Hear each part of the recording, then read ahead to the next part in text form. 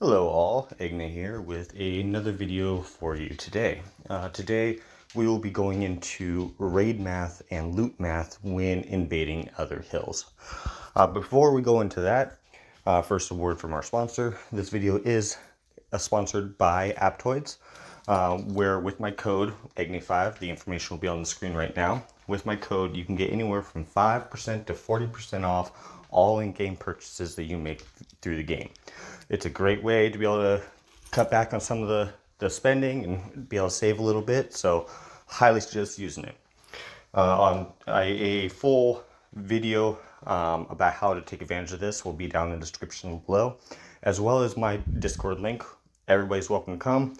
I am doing giveaways in there, and we'll soon be doing a $500 giveaway, so feel free to join. Alright, so we'll get right into it.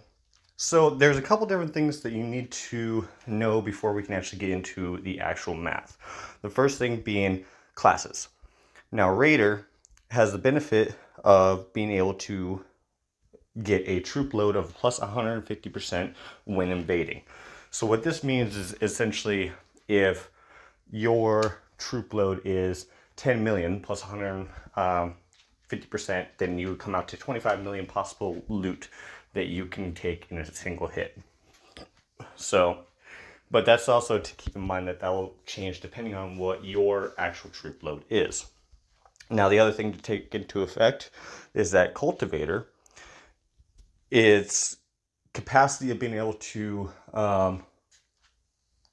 defend some of its resources depends on the clean level, but from what I can figure out, it's right around 150 to 200% at clean 25 that you're able to protect even versus a Raider. And then you have Herder, which is a 150%, I believe. Let me make sure on that.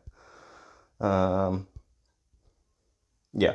Oh, it's 100%. They have the ability of losing an extra 100% of any person's troop load when being attacked. So when you have your farms and you have them set to Herder or whatnot, that's how you can get the most amount of resources from your farms in a single hit.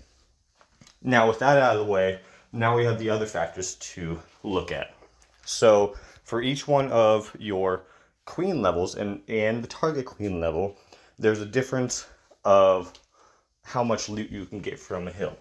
If the difference level is less than 2, so say if you're hitting a hill 23 and you're hill 25, you'll get 100% of your troop load or the possible loot from hitting that hill.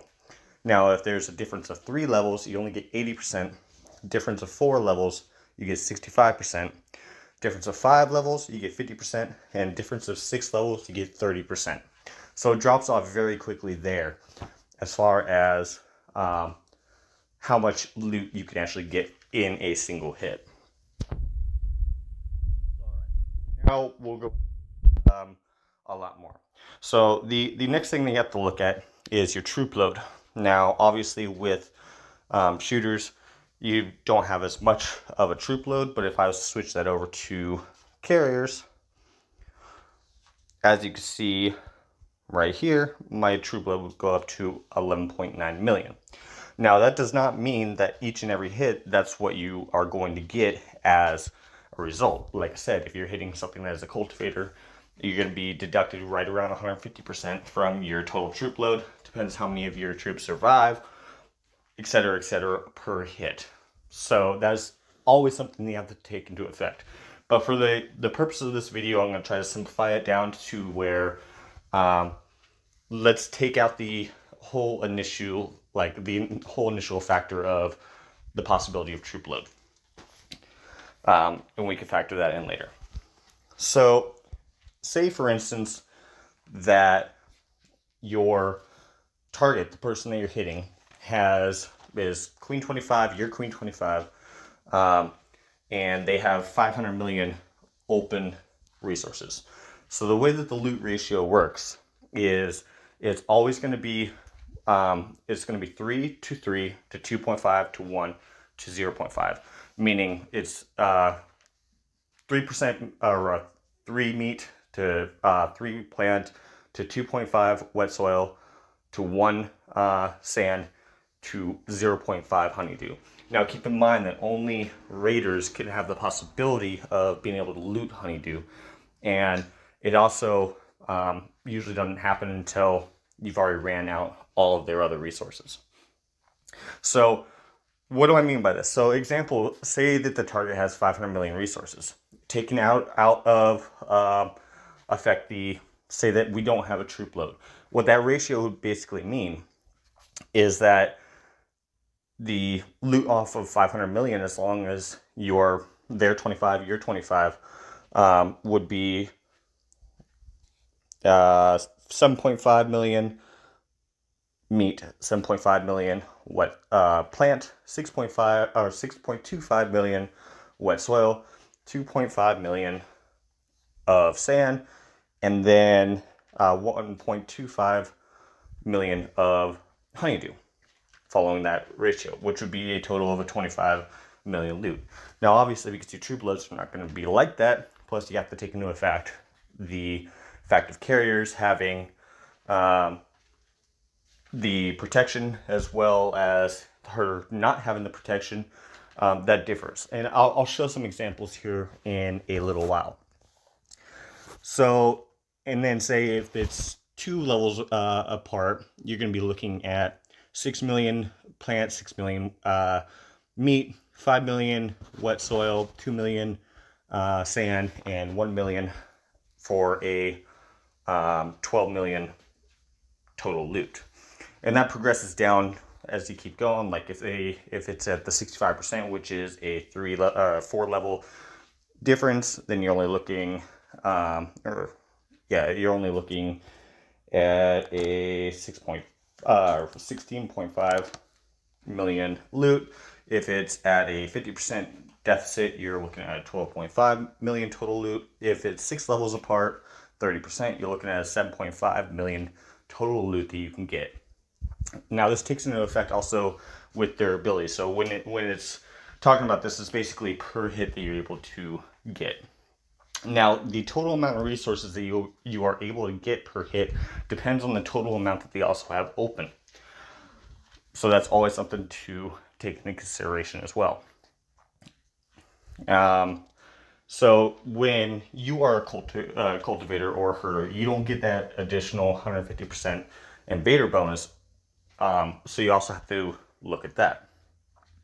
So when you're a cultivator and herder, the ratio actually changes.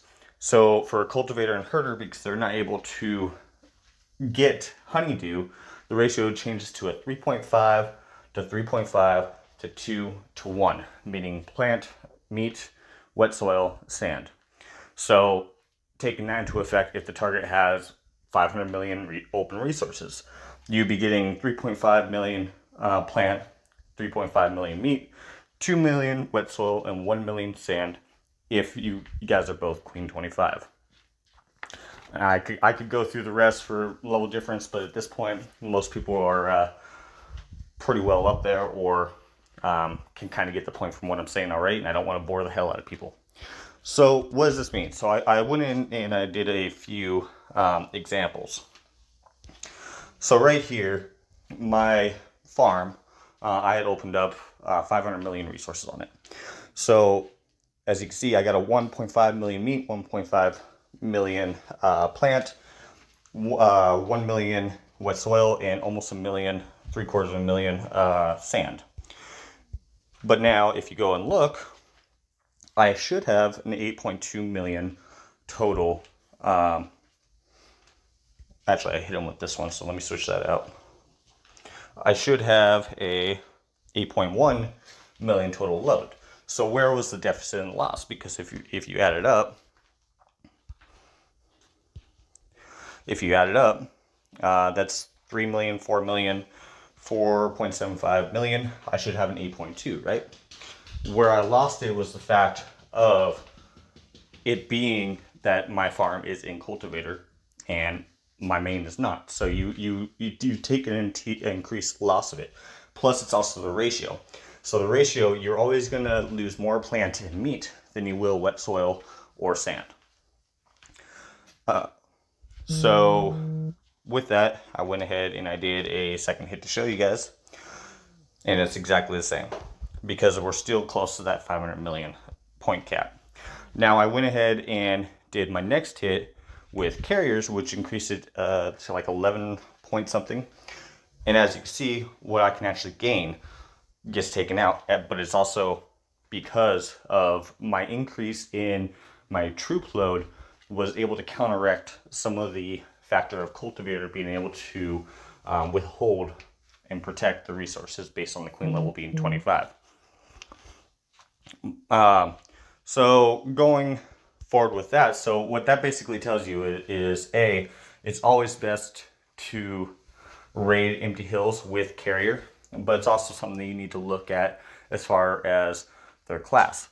But you can use this ratio that I just provided to be able to go through at any given time and kind of factor out how much of each resource you can get before they get forced teleported or whatever, if you want to take time to do it. Anyway, I hope that this has been an informative and helpful video, and we will see you in the next one. Eggnay is out.